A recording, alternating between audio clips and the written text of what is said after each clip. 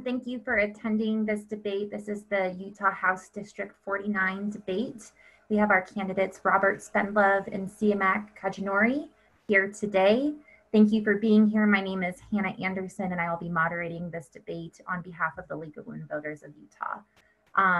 Thank you to our co-sponsors, both the League of Women Voters of Utah and the Better Utah Institute.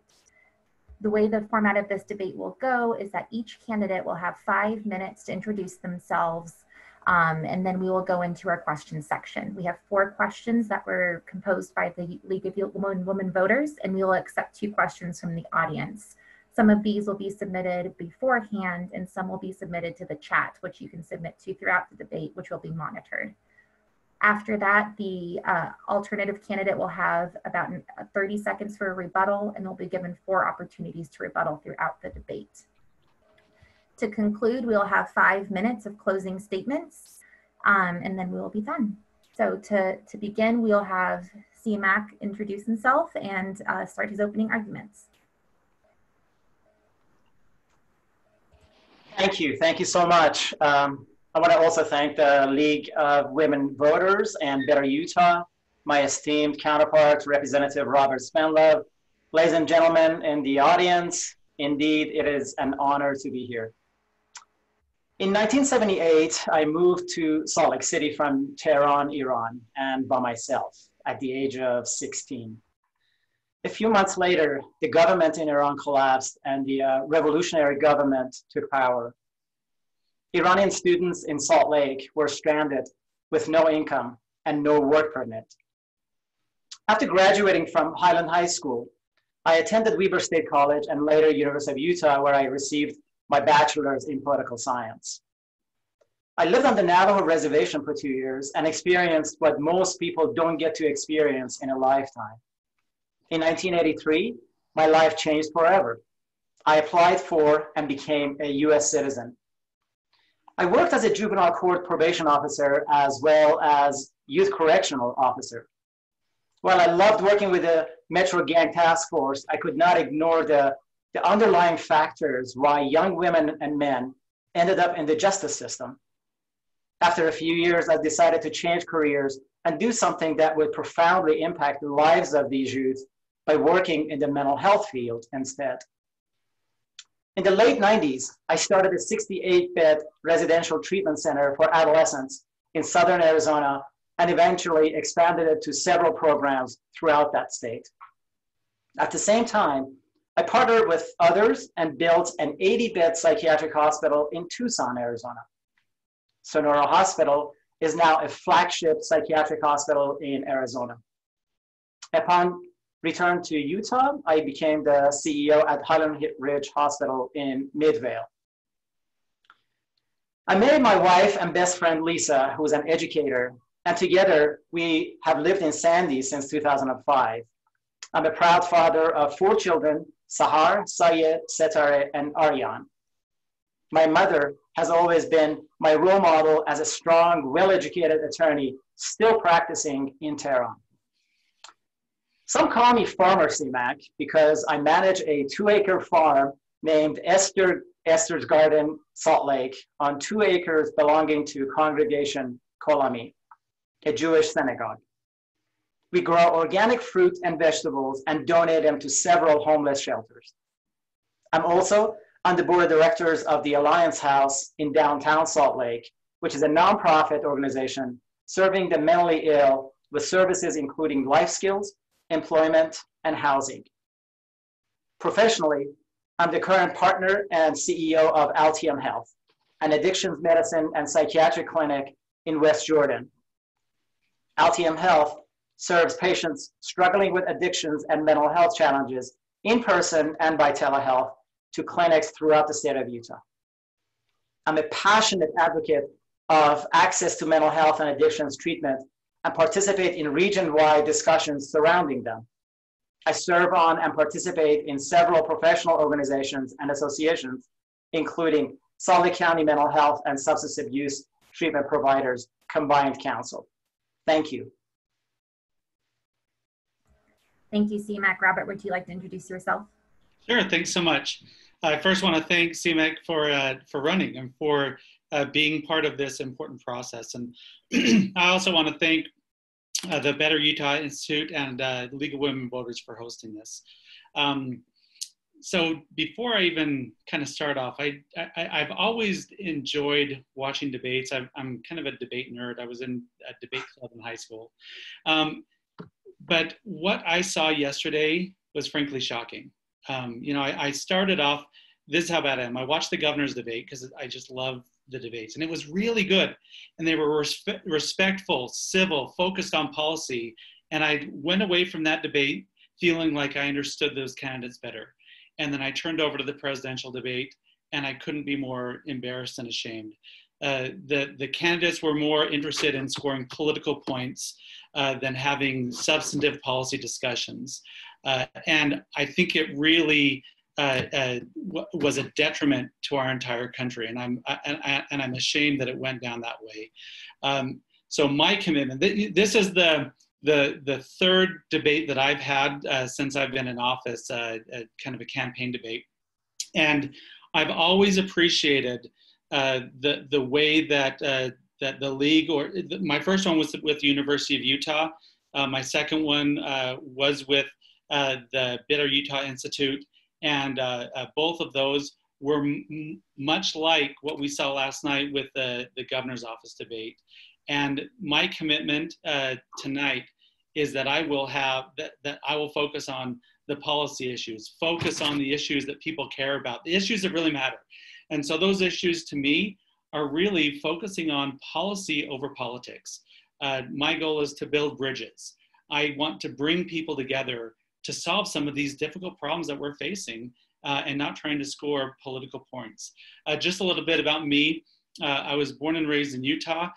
Interesting thing with CMEC is I went to East High. So there's so did my wife. She's a leopard. Then I graduated with a degree in economics from Colorado Mesa University in Grand Junction. Came back to to Utah after that and started immediately working in the governor's office.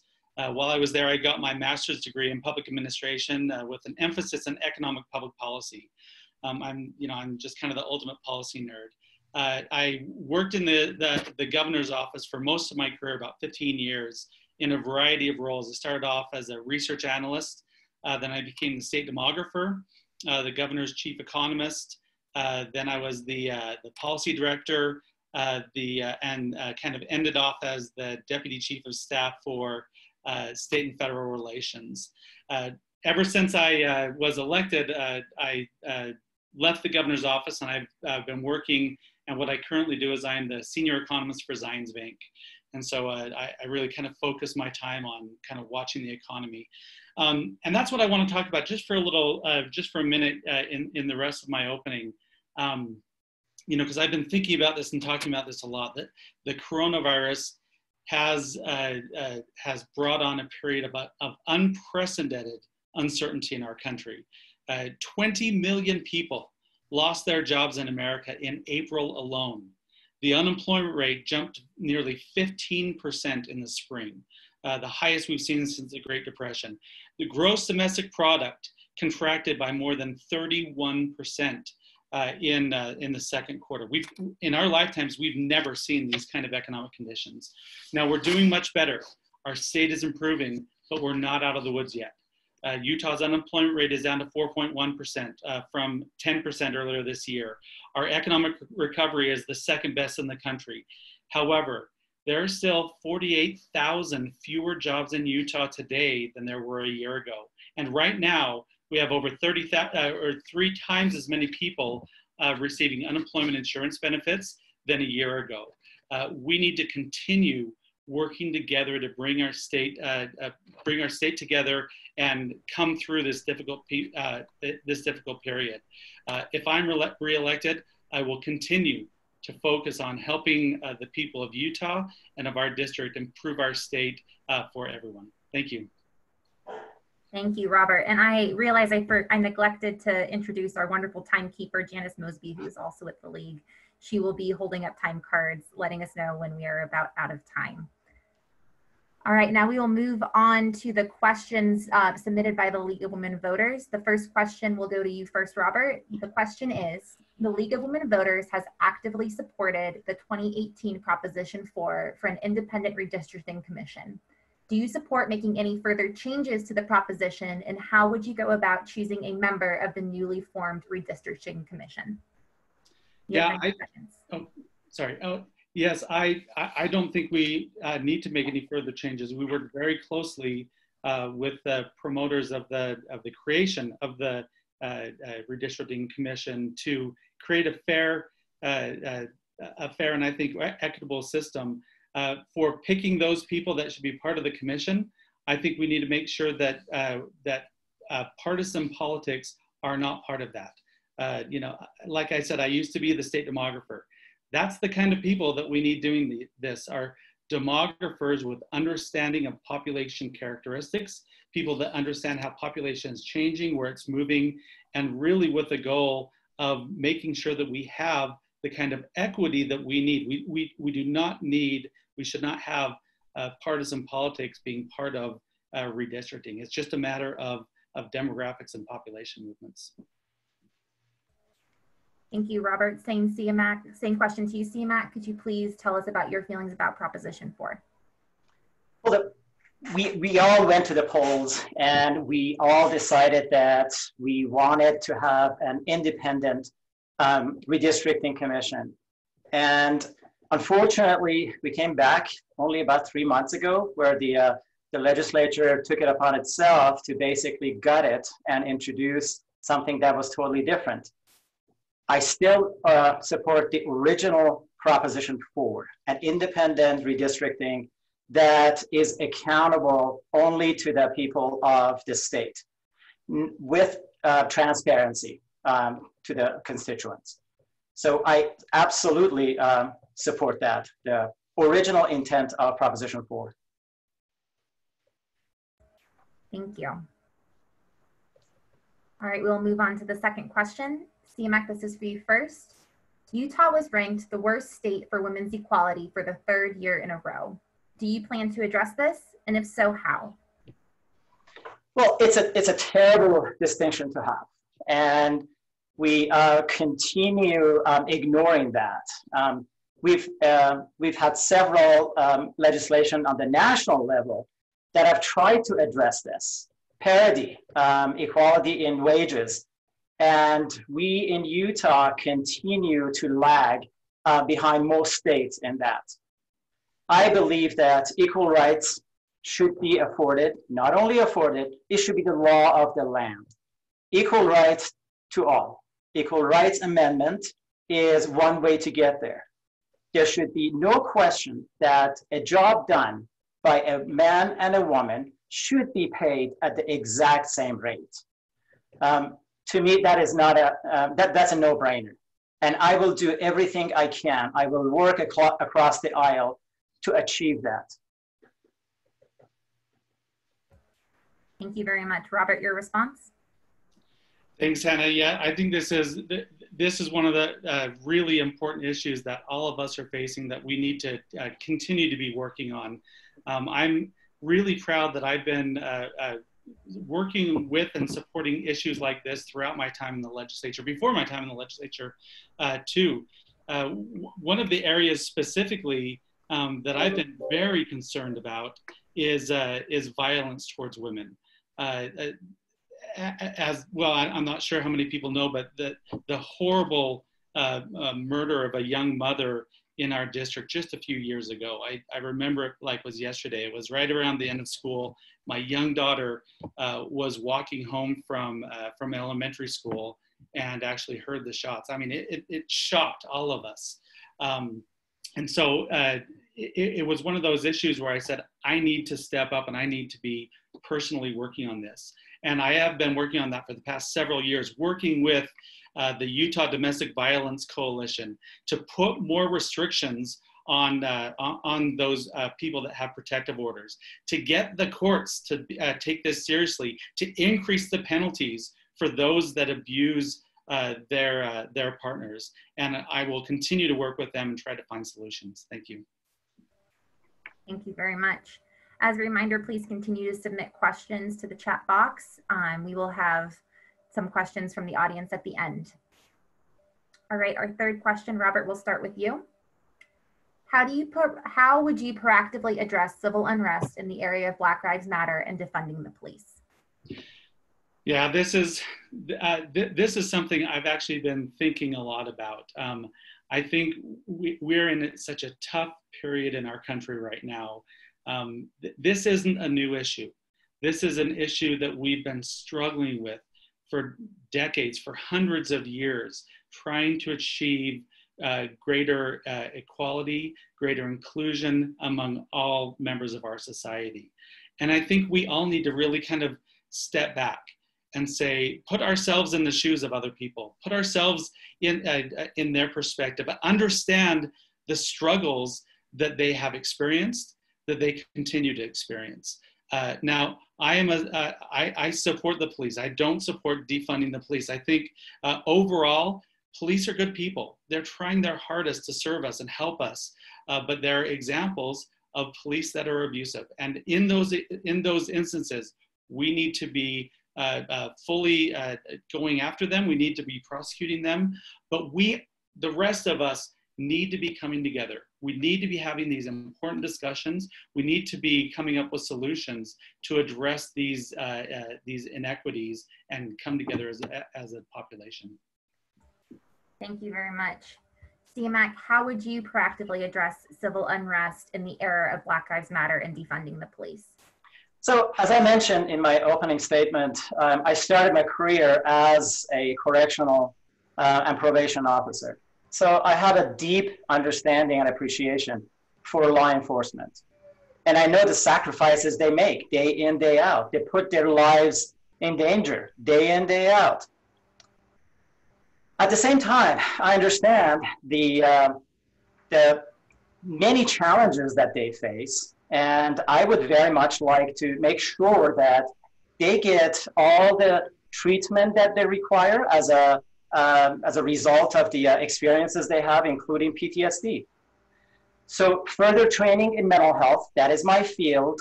I believe they absolutely could benefit from that much more than we have. The Utah legislature has done a good job in the past by bringing in training for law enforcement, but we need to do much more than that. We're seeing that. At the same time, on the other hand, I understand the anguish that people feel when repeatedly the African American and people of color are being shot and killed by law enforcement. I understand that. And I have worked with the local Black Lives Matter folks to make sure that we have a solution. We actually bring people together and sit down, but it doesn't happen in vacuum. Thank you very much. All right, Slamak, we'll give you the next question first. Please explain your views on the role of money in politics and the public's right to know. I'm sorry, say that again? Yes, please explain your views on the role of money in politics and the public's right to know. Well, that's a big question. Well, one of the things that I would, if I had my say in this, I would absolutely take money out of politics. I mean, it's very easier said than done. I understand that. But if we could, in this country, take all the money out of it, give all candidates equal amount of exposure in media to deliver the message, and cut out the influence of lobbyists and special interests, that would be a great place to start. As long as we have companies contributing unlimited amount of money to campaigns, that is just recipe for corruption. So if I had my way, I would say I would like to take money out of politics and have equal amount of exposure, whether it's through media and any other forum, to make sure that everybody is on the equal playing field. All right, thank you very much. Robert? Yeah, I agree. I think we absolutely need to have, in addition to that, what I'd add is one of the really important thing is disclosure. We need to know exactly where the money is coming from, who's giving it, and so we can understand, you know, I don't think money directly impacts politicians' decisions, but it's a piece of information that we need to know. One of the things I've been very concerned about is dark money in campaigns. It's something that I think has become more pervasive in the last few years, and it's something that we need to be seriously going after. So one of the things that I'm really proud of is I sponsored a bill a few years ago in the legislature to address this issue in Utah. What we had was people were taking cash donations, bundling those cash donations, and then essentially just claiming them as one large donation. So if they were small money all bundled together, they didn't have to declare where it came from. So I sponsored a bill, and it passed, a bipartisan bill that changed that, got rid of that ability to bundle, that ability to hide that dark money, and now we have more disclosure in the state. All right, thank you. Okay, we're moving on to some of our submissions from the audience at this time. A little bit of messy moderating here, but I have a follow-up question for what was actually our second question. So if you can think back to your answers about women's equality, we have an audience member who is requesting that each of you can state whether or not you support the Equal Rights Amendment. Slamak, would you like to go first? Yes, I would be proud to say yes, I do. Thank you. Robert? Yeah, in fact, I've been meeting with I met several times with the people that have been promoting that in the state of Utah. I think it's certainly something that I could support, that I could get behind. I mean, what's really interesting is the Utah Constitution already has the kind of protections that they're seeking at the national level. So to me, it's an easy one. I mean, why would we not have a guarantee of equal rights for everyone? Great, thank you very much. This question is submitted by Nancy Moose from the audience, and we'll go to Robert first. Robert, do you favor using any rainy day funds to support those struggling in this economy due to COVID-19? What is your plan for helping those left behind with this economy? Yeah, so I'll tell you, this is something I've really, not knowing it, but it's something I've been preparing for my entire career. You know, kind of watching the economy, paying attention to what was going on. No one saw this coming. This is the example of the ultimate black swan. It hit us without warning, and it hit us dramatically. And we need to be willing to use every tool in our tool belt to fight this, to address the virus, but also to address the economic aftermath. So far, the state of Utah has been very successful. We've been able to address it without, now we have tapped into our rainy day funds a little bit, but we haven't had to dramatically tap into those. But that's why we have rainy day funds. I'll tell you folks, it's raining. And if we need to tap into that, we will fully tap into all of those. Thank you very much. Slamak? Well, if this is not raining, just like Robert said, if this is not raining, I mean, this is a flood. And we have thousands of our neighbors, of our friends that are in the process of being evicted from their apartments, their homes, because they just cannot afford it, because they don't have a job. We have thousands of people in the restaurant industries that have not opened, they cannot open, they cannot work. And so this is the classic definition of raining. This is when we need to step up and help our friends and family and neighbors to make sure that they have a path to recovery. We cannot call ourselves the best well-run and best economic state in the country when we have 1,000 people in the process of being evicted. So we need to step up, and we need to make sure that we take care of them with the funds that we all have invested. Thank you. All right, we'll take another question from the audience. This one will go to Slamak first. If you are elected, what issue would be your first priority when you get into the legislature? Well, I have three that I want to attack first day. As all politicians say, on day one, I want to do everything, right? one of the things that is obviously a passion of mine is to make sure that we address the question of addictions and mental health in this country. So in the past 6 months, we've had a rate of addictions, depression, and suicide skyrocket in our country and even in our state. So that is something that we're not really talking about. We're talking about the effects of COVID-19, but the other victims of it are in the background. That is something that I want to step up and say, we need to address that. We need to create opportunities and pathway to these people getting treatment. Right now, a lot of people cannot afford it and do not have any vehicle to access those mental health and addictions treatment. So I would like to be a champion for those inside the Utah State Legislature. Thank you. And Robert, for you, what issue or bill are you looking forward to working on the most if you're reelected for 2021? Yeah, thanks. And I think what CMAC said is absolutely true. Mental health needs to continue to be one of our priorities. And I just want to, give a shout out to Representative Steve Elison, who has been working on this issue his entire time in the legislature. And the legislature has made this one of our main focuses. Just a few of the things that we've done in the last few years.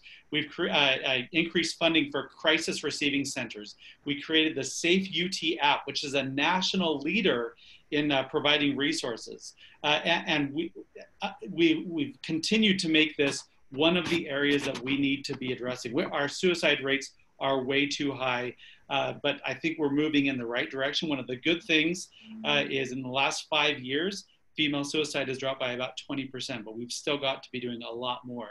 Now, another one of the areas that I'm really focused on, kind of going back to the coronavirus, this is something that we cannot take our foot off the gas. We have to continue to be providing the resources to those people that are really struggling and those small businesses. That's why this summer I sponsored the bill to create the In Utah program, working with economic development and the arts and workforce services to help these people that are really struggling in a strategic way, but also helping our entire state. Great, thank you very much. We'll move on to our closing arguments. And I would like to thank you both for being very agreeable and reasonable during this time. I think we're setting a good example for those who are debating at a different level. I do think that as we close, I would like to ask each of you to tell us one of the ways that you differ from the other one. Robert, would you like to go first?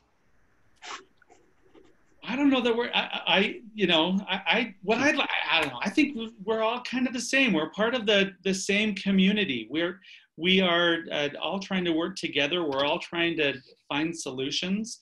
Now, what I can say is what I think that the benefit that I think I bring to this job and to my service is I have the experience, the understanding, and the passion to do this job. I've spent my career on trying to improve our state, trying to find what the thing I love about public policy is we're trying to come together to address really difficult issues. None of these are easy. There's no silver bullets in any of these. But I love bringing people together. I love working with my constituents and working with other people throughout the state to say, how can we build these bridges? How can we come together and find these difficult solutions? And if I'm reelected, I will continue to work with everyone and try to find solutions to these issues. Thank you. CMAC, would you like to go on with your closing arguments? I also want to second what Representative Spendlove said, that we all live in this community. We're part of this community. And as a matter of fact, I think if I throw a rock, not that I would, but if I throw a rock, I'd probably hit Robert's house from here. Please don't. So no, I won't. And I have tremendous respect for Robert and his work, and and thank you for your service. That said, I decided to run for this office because District 49 lacks accountable representation. Well, the citizens of Utah, and especially our District 49, passed Propositions 2, 3, and 4. The legislature defied the will of people by gutting it and repealing it. The revised version of the Medicaid expansion was a significantly more expensive version while covering significantly fewer people, 38%. The legislature also put forward the disastrous, unpopular tax reform bill, which our district constituency vehemently opposed. I will champion better access to mental health and addictions treatment for our neighbors, and I will be the voice of our district as well as the people of Utah.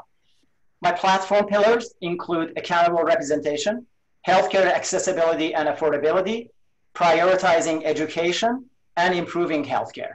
And again, I want to thank everyone for giving me this opportunity, and Representative Spendlove. Thank you. All right.